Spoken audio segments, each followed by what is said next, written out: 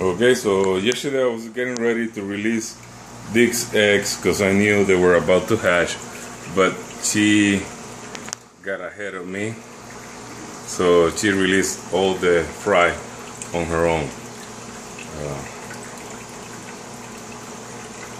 Just keep an eye on them right now. Here we go.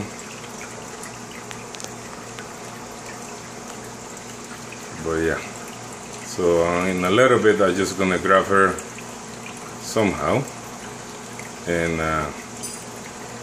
transfer her to a different tank, so those guys will stay there.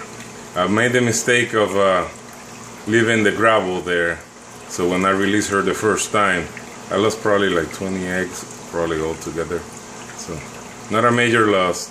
Let me see the cost benefits or the benefits of leaving the gravel, so the fry can fish out of microscopic animals or whatever is there. But that's the reason why I did it. So that's what we got going on. I wanted to be a video of releasing the eggs, but it's just a video of mom with the fry.